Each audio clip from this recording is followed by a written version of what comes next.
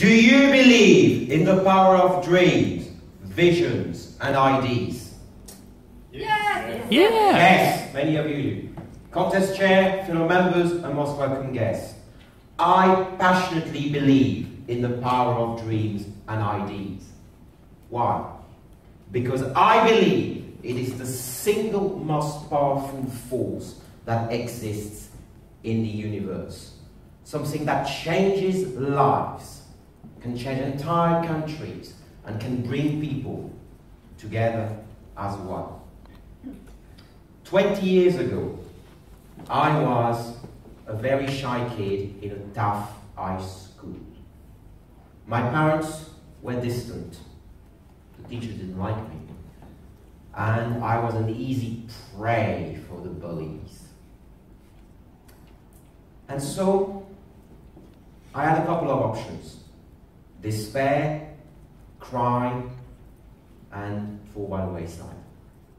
Or to escape. Have you ever been in a situation where you wanted to escape? I was. And I choose to escape in the realm of ideas and in the realm of dreams. Books became my escape valve about so many different topics. Chemistry, science, paleontology. I would devour them all.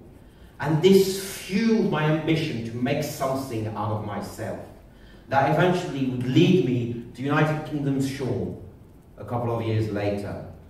The power of dream changed my life. 4 years ago, I was able to see this power at work in a completely different setting, as the most amazing chapter of my Toastmaster journey opened up. It was above a pub in central London with two other guys, Terry and Fahad.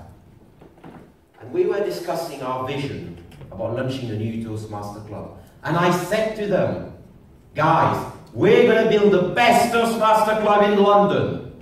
We're going to have the best speakers, the best meetings, the best marketing materials. We will be the best ever. This is the reaction from my friend. They thought I was a little bit eccentric, but it might be. Because it was just the three of us above a pub. And no. I wasn't drunk. It was only 7 o'clock in the evening.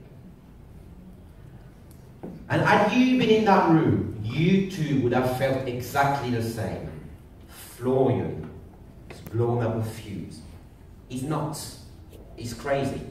It's never going to happen. It's impossible. You're not alone though. Everybody else in the entire Toastmaster community in London thought the same. 1 year after this meeting, the club members unanimously voted for the club to meet every single Tuesday evening. 2 years after that meeting, we had become one of the largest clubs in Europe. And some people said, oh, that legendary Toastmaster club in London, London Victorian, I'd love to be a guest there one day. What this story teaches me is that leadership and the power of dreams and ideas goes hand in hand, like two sides of the same coin. And it is no coincidence that the leaders we remember the most in history all had a powerful dream and a powerful vision to put forward. Not always very good sometimes, but most of the time it was a very good one. And this inspires me to take a step back and reflect, especially here in Athens, as we sit in this room under the watchful eye of the gods of the Olympus. Why could we achieve together? Why could you achieve if you unleashed the power of dreams? Toastmasters, where leaders are made, supposedly, and where dreamers, the leaders can turn the dreamers and the leaders can unite to create something powerful together.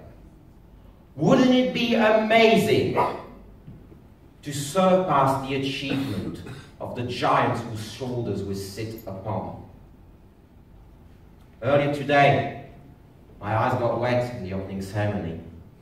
Europe united. And when I look back at the achievement of European history, what we did as a civilization, the invention we created, the dreams we turned into reality, electricity, the Industrial Revolution, beautiful arts and sculpture, I'm tempted to say, couldn't we do even more? Couldn't we unleash the power of dream and achieve even more as a continent? Wouldn't it be cool to see the flag of your country fluttering in Mars, pink skies, and anchored on its red rocks? Wouldn't it be amazing to end poverty? Wouldn't it be amazing to bring peace to our planet, perhaps to lead it in the new areas of peace and prosperity? Sounds impossible, you might be saying. Just like it was impossible to launch London Victorian 4 years ago. But nothing is impossible if you unleash the power of dreams and ideas. A poem says, to risk putting an idea or a dream forward is to risk its loss. I disagree. Putting your dreams and your ideas forward is the first step towards turning them into reality.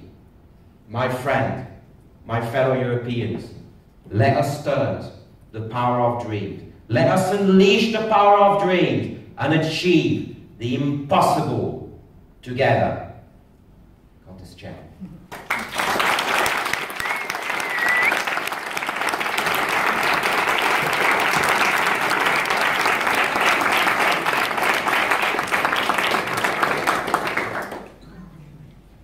Thank you, Florian. One more time for the contestants. Florian Bay, The Power of Dreams. So the contestants will now please go to the back, to the door. The Sergeant of Arms will take you away to your special preparation room. All contestants? The contestants are leaving the house. The last two. Hi. They're waving as they go. Isn't that sweet? They're so funny.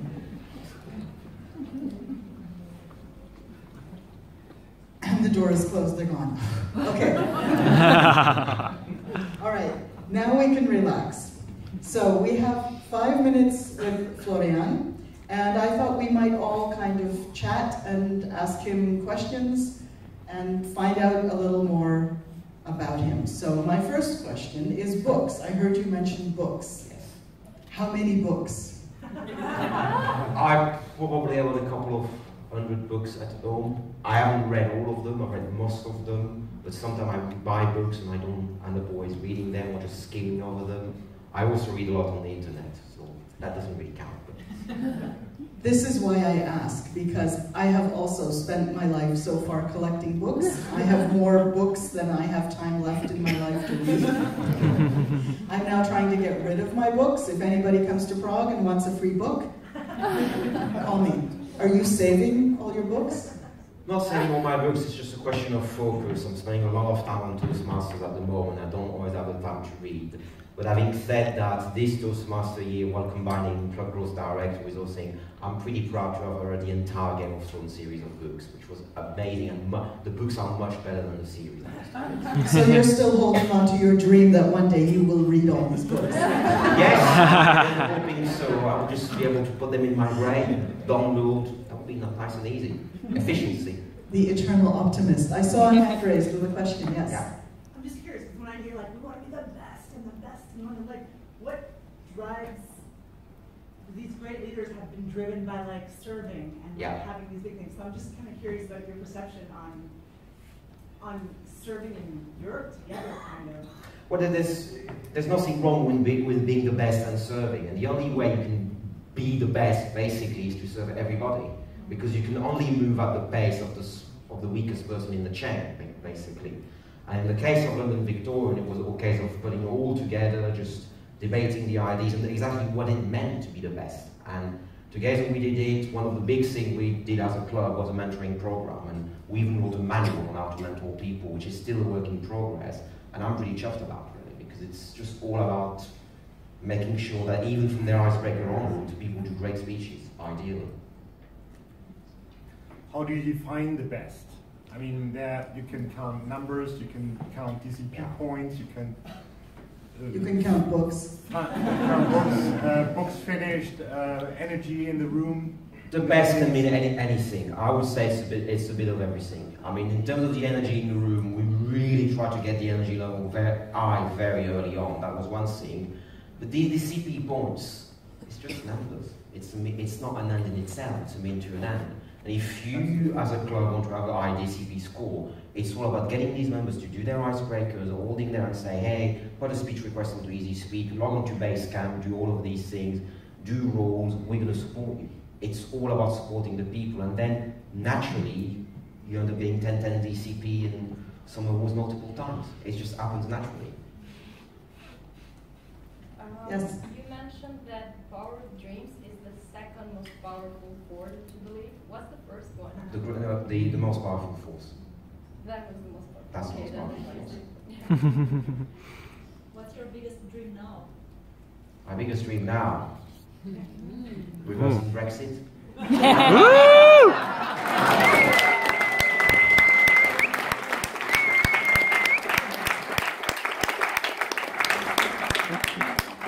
An optimist with ambition. Yes, a question over here. Yeah, a question that goes in the same direction. You compared like starting a club with world peace, which is I found a little bit funny and ambitious, which is great. So how do you achieve world peace? How will you achieve world peace? I'll be quite honest with you. I'll be quite honest with you. I don't know. What are your ideas? But well, my idea would be uniting people around a common goal.